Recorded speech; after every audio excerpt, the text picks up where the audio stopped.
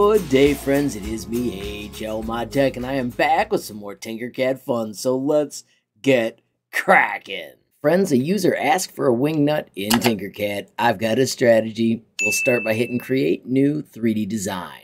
Of course, we'll start by naming it Wing Nut, and then I'm going to put a V2. Friends, we are using a technique that was shared with me by ZDP. We're going to start by finding the awesome screw thread. If you type screw, it is right here. I made it a favorite so it's easier to find from now on. And we want to bring this shape out. And then the first thing I want you to do is switch it to clockwise. This project does not work if you don't do that. So I want to make sure that is the first thing we adjust. Now we can return to our basic shapes. And I want you to bring out what we're going to use for the bolt head. It is the polygon. We're going to keep the sides at 6. And then I want you to change the height to 6 as well. This gives us a decent size to hold on to. I do want you to click 2 on the bevel, and I want you to click 5 or 10 for the number of segments. We can cruise a cylinder on top of that. This will be the bolt. Of course, we want to make the sides 64, and then we are going to shift shrink it, and the number we want to type is 6. And then we want to make the height 12. Really quickly, I'm going to grab those two shapes, do L for align, make the blue one the boss, and choose center and center. Real quickly, our diameter is 6, so let me show you how we make this thread so it fits and is easier to 3D print. To get a diameter of 6, we are going to use a radius of 3 and press enter. We're going to use an outer radius of 4.6 and press enter. The inner thread height is 2.4 and press enter. The outer thread height is 0.8 and press enter. We're going to have a single turn, 1 and press enter. We're going to keep 64 sides per turn, and the total height is going to be 12.4 and press enter. We're going to reuse a similar one of these in a few minutes, so we're going to do Control D, and now we can do C to cruise and put this up on top of the blue shape. Now we can select all 3, do L for align, and of course choose middle and choose middle. I often like to look at that from a corner so you can see that middle dot a little bit easier. Right now we're going to sink this in so the thread has a cleaner starting point. We're going to quickly set our nudge to 0.1 millimeters, and we're going to do Control down as it sinks into the blue shape.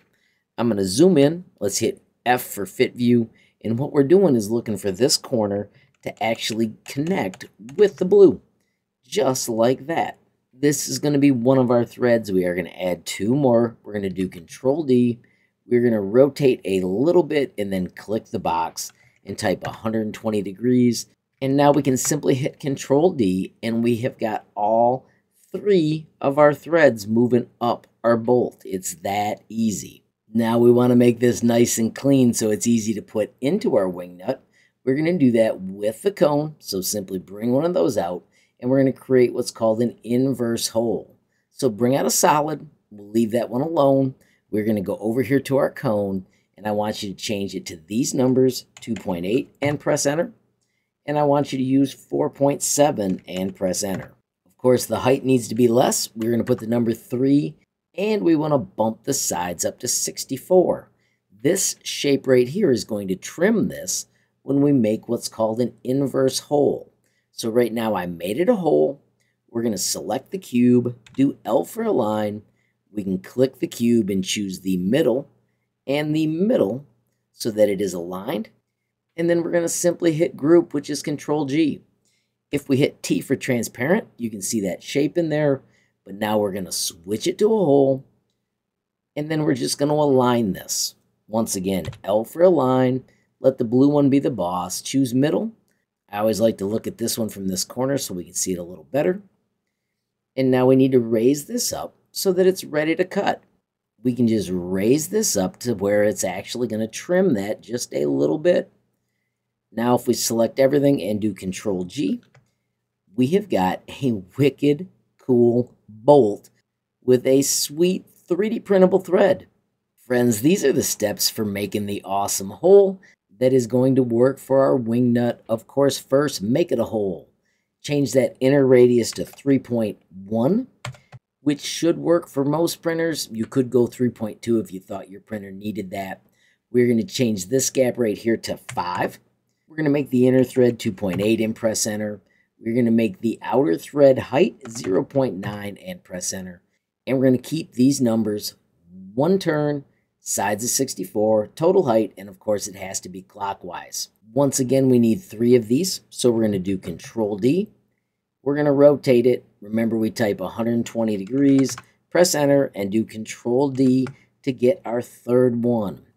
Select all of those and do Control G to group them, and we're going to cruise them with the letter C up on top of the other bolt. We can now move this into place by first selecting them all, doing L for align, and choosing middle. And don't forget, this is easier to spot from this corner of the cube, and middle. And now we're going to use our 0.1 nudge to get these to the same height.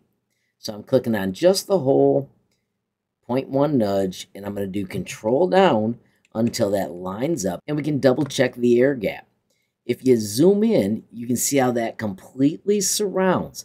There's going to be a cut above and a cut below our shape when it's done. This is what makes this work, and because this climbs steeply, it works well for most printers. We're going to leave our bolt right in place, but we're going to lock it so that it cannot group with our other parts. And now we're going to grab the parts we use for the wing nut.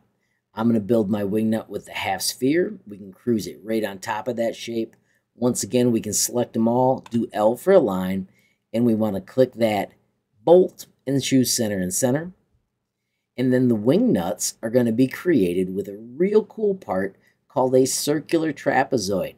Type circ, C-I-R-C, and there it is. You can make it a favorite.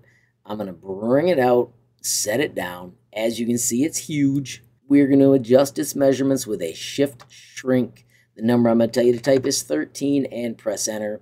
Then we can change the thickness to 2 and press enter. We do need to rotate this for attaching it.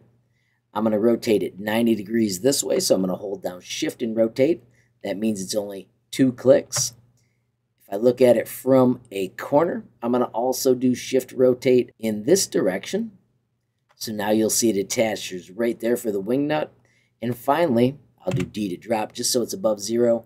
I'm going to rotate it 45 degrees this way too. So once again, shift rotate, and bingo, there is our wing nut. If we lift this up, you can see that's a decent place to put it. And this angle is going to make it so it can print without supports.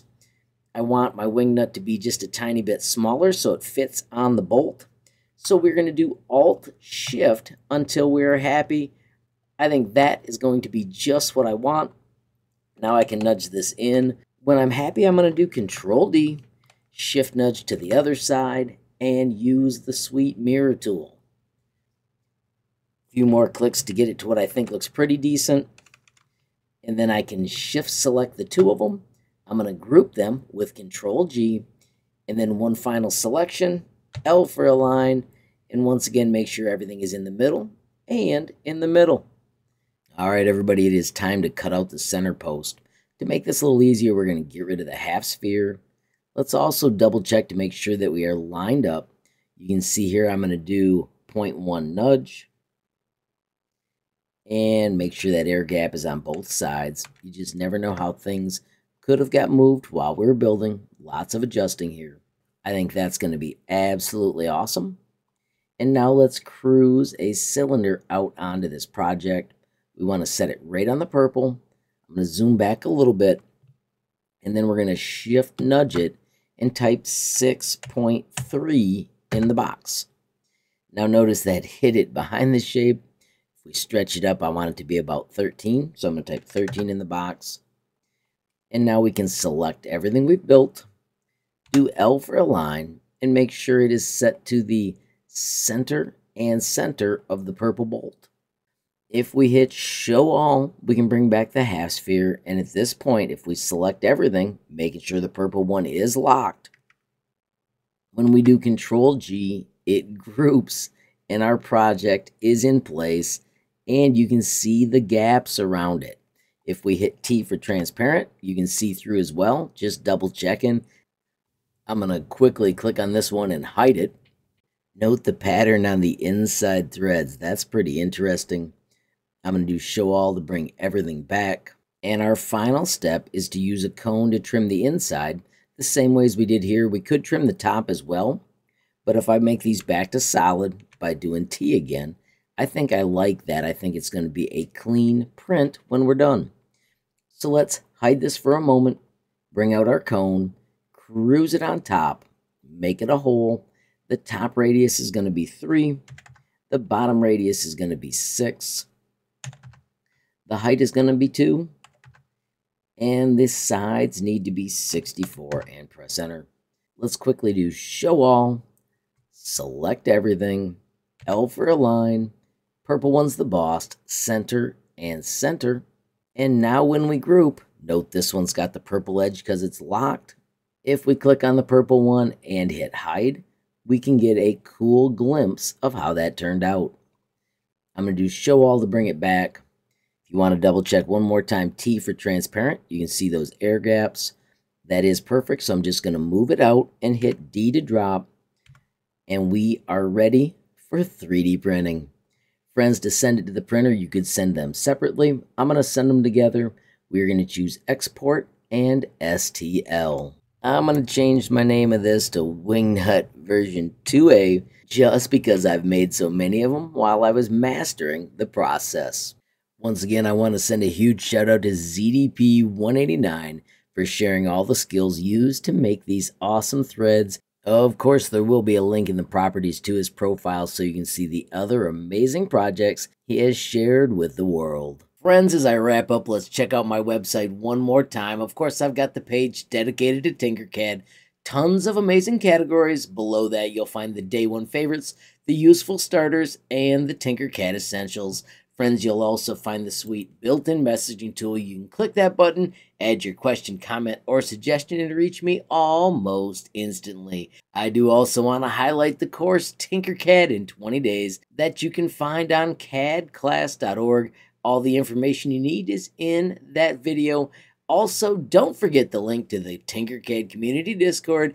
As you can see, there are a boatload of members, and it's a fantastic place to talk everything Tinkercad. Finally, friends, if you enjoyed the video, please give it a like. Please also hit that share button so more people can learn about HLModTech. Don't forget, you absolutely make my day if you take time to leave a comment down below. And if you haven't subscribed, what are you waiting for? Smash that subscribe button. And last but not least, hit that notification bell if you want to be the first to know when there's a brand new video from me, HLModTech. Thanks for watching. Have a great day.